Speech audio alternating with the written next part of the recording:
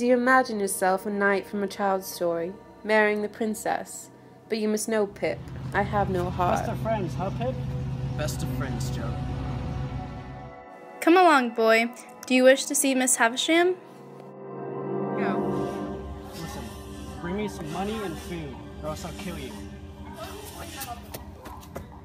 So, Pip, you want to become a gentleman? Yes, ma'am, I do. He's a common boy. You can break his heart.